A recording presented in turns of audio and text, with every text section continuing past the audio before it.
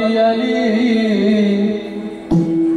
अंबिका सुत विघ्नराजन बिरिदु संस्तुतिसी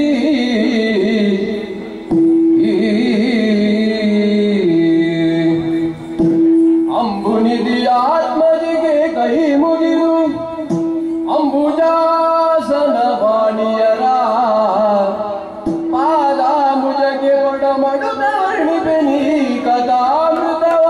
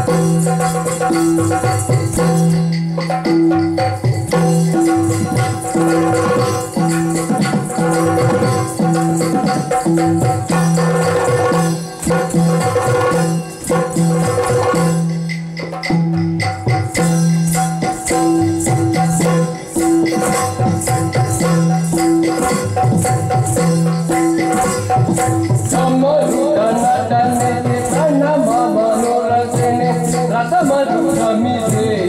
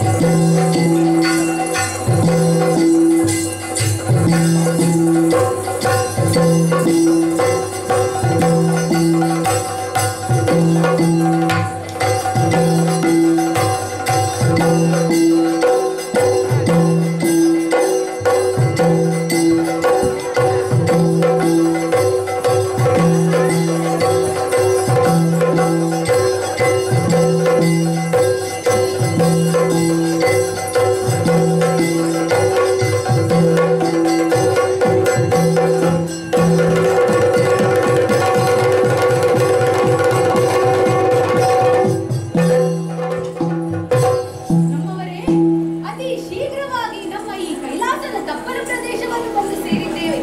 ನನ್ನಿಂದ ಸ್ವಲ್ಪ ತಡವಾದರೂ ನಿಮ್ಮಿಂದಾಗಿ ಬೇಗನೆ ಬಂದು ಸೇರಿದ್ದೇವೆ. ಆಹಾ, ನೋಡಬಾರದೆ ಈ ಪ್ರಕೃತಿಯ ಸೌಂದರ್ಯವನ್ನು.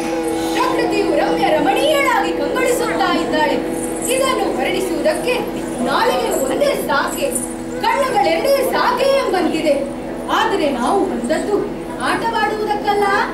ನೀವೇ ಹೇಳಿ, ಯಾವ ಆಟವನ್ನಾಡೋಣ? ಕನಕ, ನಾವು ಯಾವ ಆಟಕ್ಕೆ ಸಿದ್ಧ. ಸರಿ ಸರಿ, ನಿನಗೆ ಯಾವ ಆಟ ಬೇಕು ಹೇಳಿ, ನಾವು ಅದೇ ಆಟವನ್ನು ಆಡೋಣ. ಸರಿ,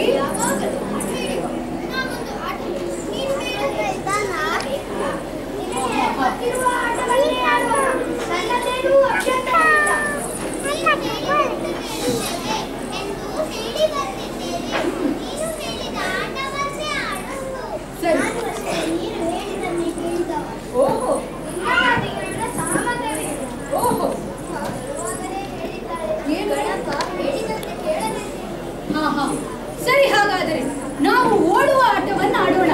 ಹೇಗೆ? ಓಡುವ ಆಟವನ್ನು ಆಡೋಣವೇ? ಸರಿ, ಸಾಲಾಗಿ ಎಲ್ಲರೂ ನಿಲ್ಲಿ. ನಾವೀಗ ನಾನೀಗ 1, 2, 3 ಎಣಿಸುತ್ತೇನೆ. ನಾನು ಹೇಳುವ ಮುಂಚೆ ಯಾರು ಓಡಬಾರದು. ಸಾಲಾಗಿ ನಿಲ್ಲಿ, ಸಾಲಾಗಿ ನಿಲ್ಲಿ. 1, 2,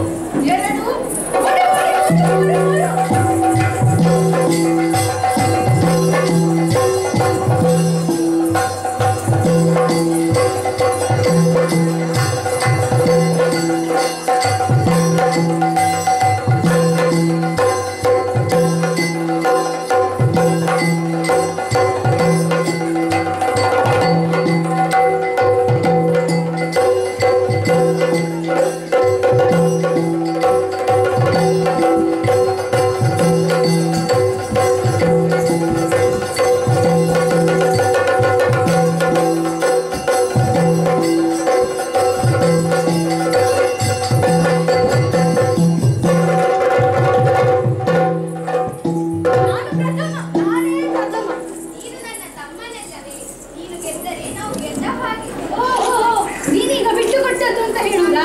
ಅಲ್ಲ ಅಲ್ಲ ಅಲ್ಲ, ನಾನು ಓಡಿದ್ದರಿಂದಲೇ ನಾನು ಪ್ರಥಮ ಬಂದದ್ದು. ಆಯ್ತಲ್ಲ, ಇನ್ನು ಹೋಗುವುದು ಎಷ್ಟು ಬೇಗ? ಅಲ್ಲಿ ನೋಡಿರಂತೆ ಏನದು ಕಾಣುವುದು?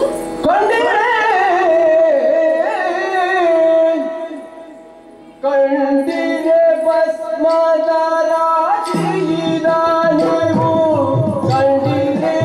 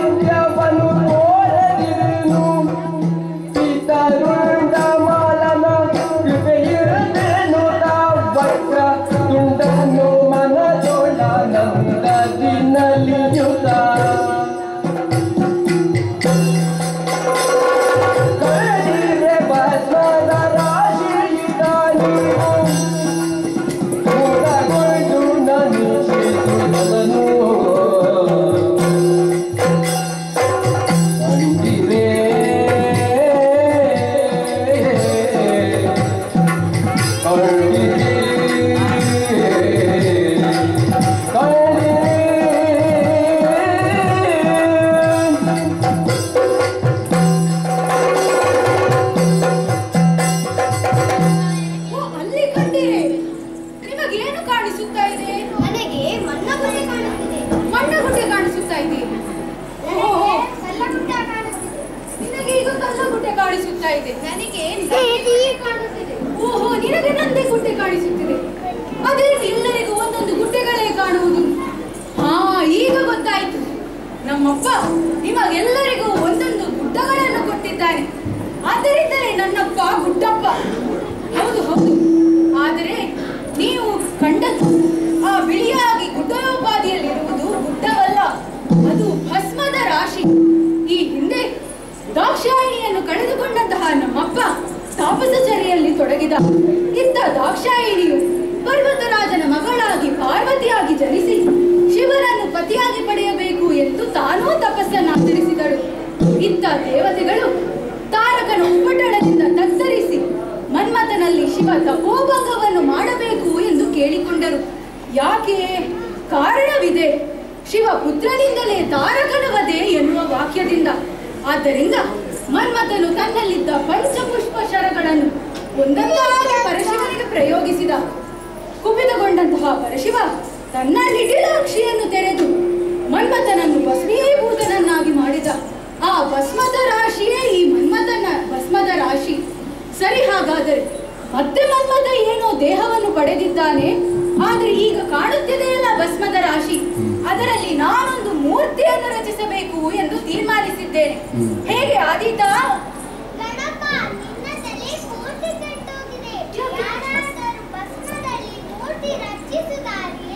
ನೋಡು, ಯಾರು ಯಾವುದರಲ್ಲಿ ಸಾಧನೆ ಮಾಡಲು ಸಾಧ್ಯವಿಲ್ಲ ಎಂದು ಹೇಳುತ್ತಾರೋ ಅದರಲ್ಲಿಯೇ ಸಾಧನೆಯನ್ನು ಮಾಡಿ ತೋರಿಸಬೇಕು.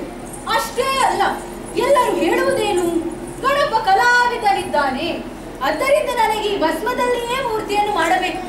ನೀವೇನು ಹೆಚ್ಚು ಪರಿಶ್ರಮ ಪಡಬೇಕೆಂದು ಏನಿಲ್ಲ. ಓ, ಕಾಣಿಸುತ್ತಿದೆಯಲ್ಲ ಮಾನಸ ಸರೋವರ, ಅದರಿಂದ ಒಂದಿಷ್ಟು ನೀರನ್ನು ತಂದು ಕೊಟ್ಟರೆ ಸಾಕು. ಕೊಡುವುದಿಲ್ಲ. ಬೇಕಿದ್ದರೆ ನೀನೇ ನೀರು ತಂದು ಮೂರ್ತಿ ಮಾಡು. ತಿನ್ನುವಾಗ ನಮ್ಮ ನೆನಪೇ ಆಗುವುದಿಲ್ಲ. ಲಡ್ಡು ಒಬ್ಬನೇ ತಿನ್ನುತ್ತೀನಿ. ಹಾಗಾದರೆ ನೀವು ಯಾರು ನನಗೆ ಸಹಾಯವನ್ನು ಮಾಡುವುದಿಲ್ಲ. ನೀನು ಅಷ್ಟೆಲ್ಲ ಹೇಳಬಾರ್ದು. ನಿನಗೆ ಎಷ್ಟು ತಿಂದರೂ ದೇಹಕ್ಕೆ ಹತ್ತುತ್ತಲ್ಲ.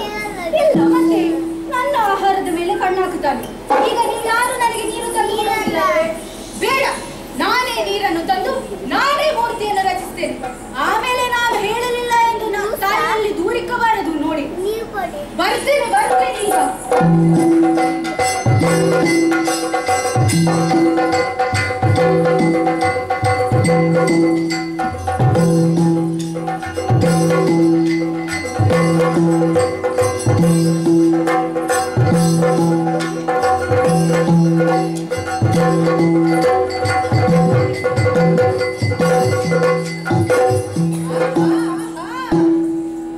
ಏನನ್ನು ರಚಿಸಿದ್ದೇನೆ ನೋಡಿ. ಬೆರಗಾಗಿ ಸುಂದರ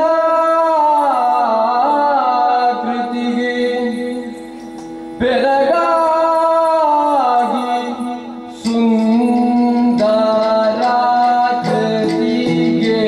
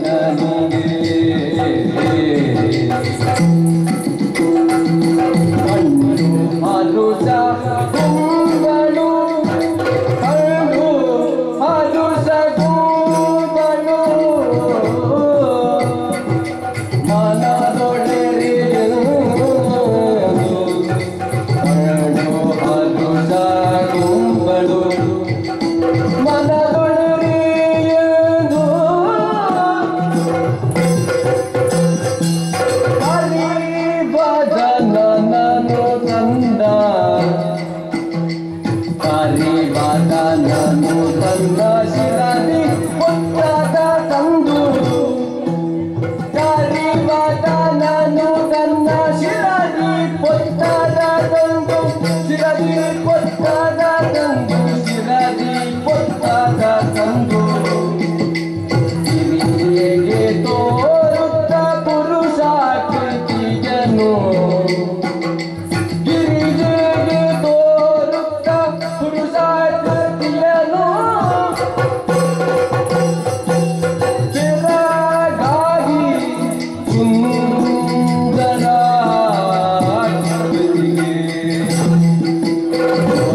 ಪರಿತಯನ್ನ ಜನನಿಗೆ